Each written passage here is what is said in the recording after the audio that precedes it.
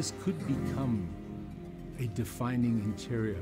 This could really become a home that other houses are measured to. This is not like any other house in Orange County. The materials are authentically Northern Italian, but there are clues that something else is going on, giving the house a little bit of a modern edge and celebrate the sort of contrast between old and new. Each level has its own sense of function. Starting right down in the basement, where we've got the spa and the wellness center, it has a sense of sanctuary. So the colors, the tones down there are much darker, much cooler. The entire lower level is in balsa quartz, this wonderful, wonderful green stone that has this magnificent sparkle to it.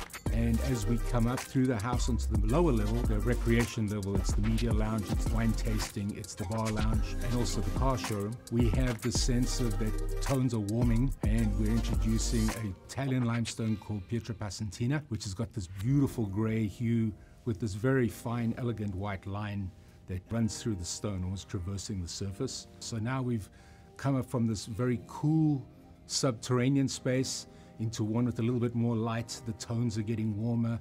We've now got the reflection of light and water, and we meet the big, beautiful stone walls of the courtyard, which are the same stone that we've used on the outside of the building. With the transition of the bronze spiral staircase to the bridge, you come up to the light, open, airy space. The dining room is part of the family room, living room, kitchen space, but it's also cantilevered out over the courtyard. There's a sense of theater. You're in this volume space with these beautiful uplit walls floating 15 feet above this reflection pond, open to the sky, and then when you turn around, you've got this magnificent view of the ocean.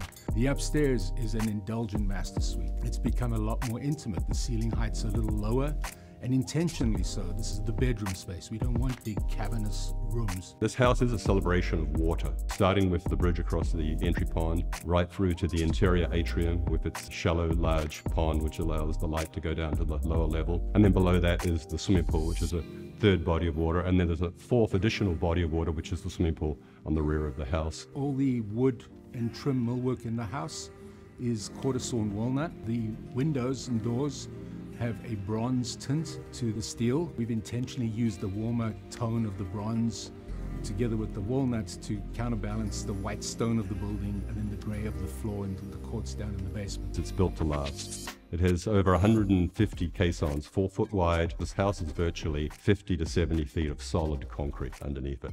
So this house will be here in 1,000 years. There's always this element of surprise. It reveals itself to you as you go from environment to environment. The net result at the end of the day is you are in a home that's beautiful, it's interesting, it's finely curated. And there's a sense of excitement, but most importantly, it's comfortable.